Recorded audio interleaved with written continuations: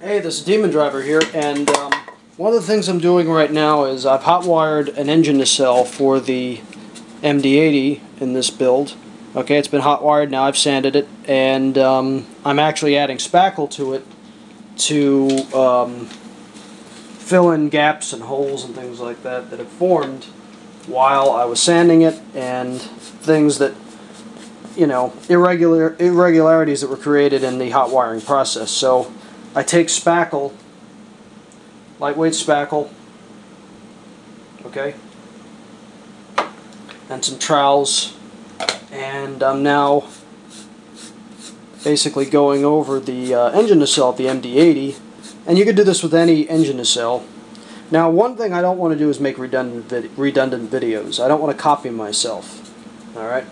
How you saw me hotwire the MD-80 nose section is exactly how you hotwire any other section. You do it the same way with a cardboard stencil or hard cardboard or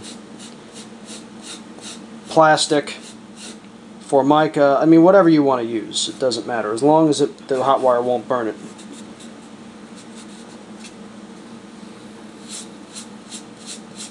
So I'm just troweling in seams and cracks and little things that have popped up. That way I get a smooth finish, because I'm going to laminate this engine nacelle eventually, and I'm going to hollow it out, and then I'm going to mold it so that I have a MD-80 engine nacelle mold. And I'll also do an MD-90 mold. I'll make an MD-90 nacelle, which will be wider and shorter. It won't be as long, but it'll be wider, so that you know, a bigger turbofan engine like on the MD-90 can fit inside. And the MD-90 has a bigger turbofan engine, so when I make the MD-90 version of this MD-80 kit, you can stick a 90mm ducted fan instead of just a 70, because that's all this nacelle can currently deal with is a 70mm ducted fan. It's just wide enough to deal with a 70mm. Even though it's this big, it's, you know, I want it to be scale, so it being scale, it can only fit a 70mm.